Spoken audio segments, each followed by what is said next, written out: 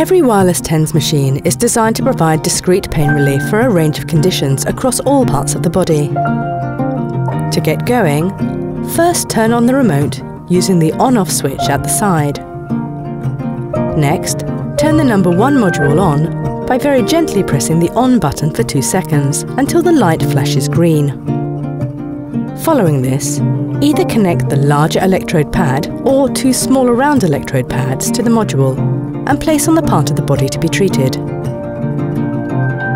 To use the second TENS module, press the C button so that it says C2. Connect the self-adhesive electrodes, place on the desired part of the body and turn on. You can then independently set the intensity for this one. 2 can be used at any one time. Although the machine has 4 clinically approved programs or modes, shown by the letter M on the device, it will always start at mode or program 1. We recommend mode 1 as a starter program, and over time try all 4 to find out which one works best for you.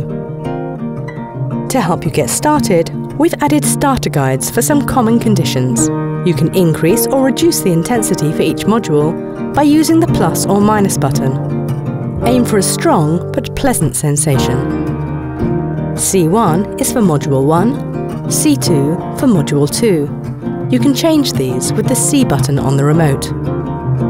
For the first few days, use it for a minimum of 1 hour, 3 to 4 times per day. Each program lasts for 3 hours, but you can increase the duration to block the pain as required. If you're using it frequently, place the electrodes around the site in different places to reduce skin irritation. To switch the machine off, first lower the intensity by using the minus button on the remote.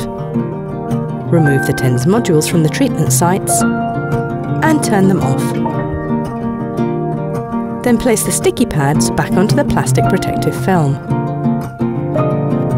After every 4th application of the electrode pads, apply a small amount of water to the gel to keep them fresh.